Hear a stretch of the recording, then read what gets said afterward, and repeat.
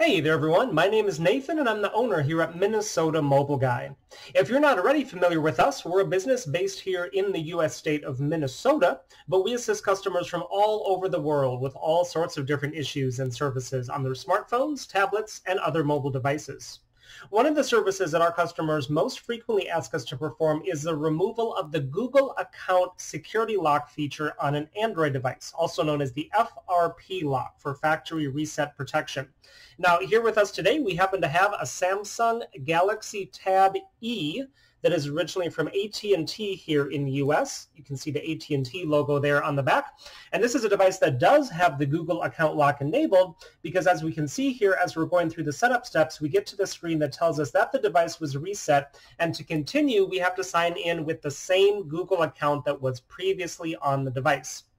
And that's basically what the Google lock consists of, is if you factory reset the device without first taking off the Google account that's on it, you're going to have to log back into that same account again as a security measure after the factory reset has been performed.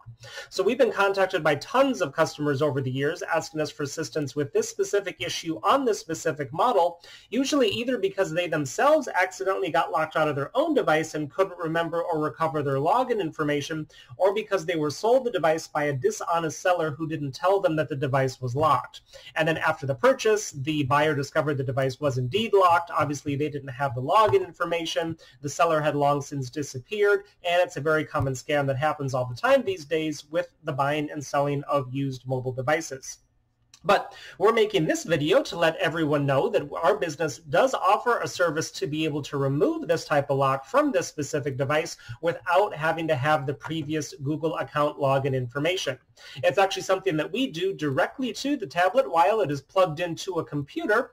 And the great thing about this is that it's something that can be done for just about anyone, anywhere in the world. So you don't necessarily need to be located here in our local area in order for us to be able to do this for you.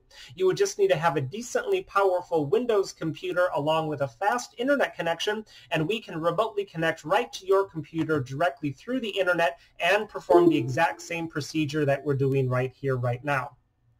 So actually, as I was talking, we were running our unlock program that goes ahead and takes care of the lock for us. So now that that's done, we can go ahead and unplug the tablet.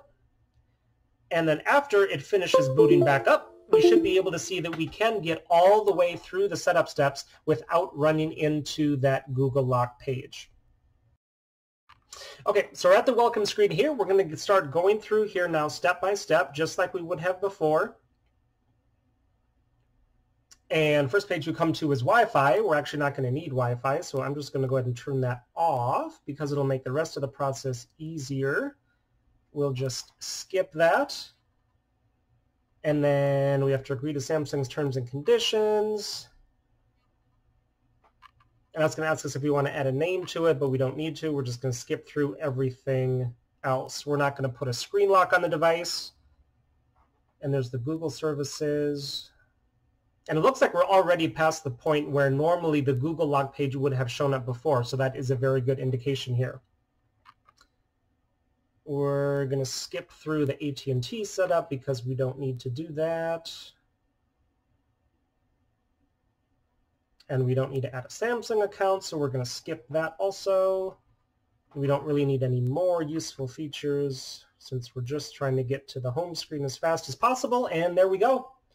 So we're all the way through the setup steps. The home screen is loading up here. It looks like we have full access to all of the apps and settings and features, and this is just like a brand new device that never had the lock on there. While we're here, I'm going to go ahead and jump into the settings just to show you exactly what we are working with. So if I go under About Tablet, it does indeed show us here the model number there, the specific Samsung model number, the T377A. That's the Galaxy Tab E that is originally from AT&T.